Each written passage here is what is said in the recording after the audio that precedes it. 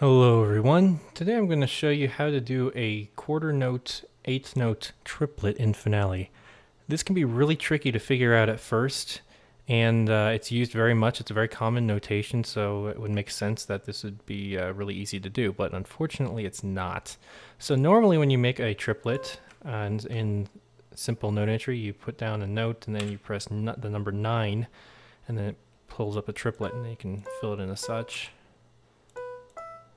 And this works with any note value. As you can see, I can do quarter note. I can even do half note triplets. This works just fine as well.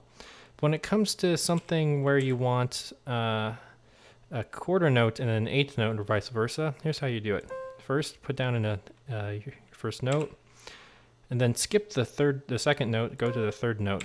Highlight a quarter note, and then click right there. And then it pulls up an eighth note. So there you go. If you want to do it the other way around, if you want a quarter note at the end right here, it's simple enough. Just have a quarter note right there, and then you can, oops. Let's try that again. Actually, I'm probably right next to it, so let's do this. Let's try over here. There you go. And there you have it. There's your triplets.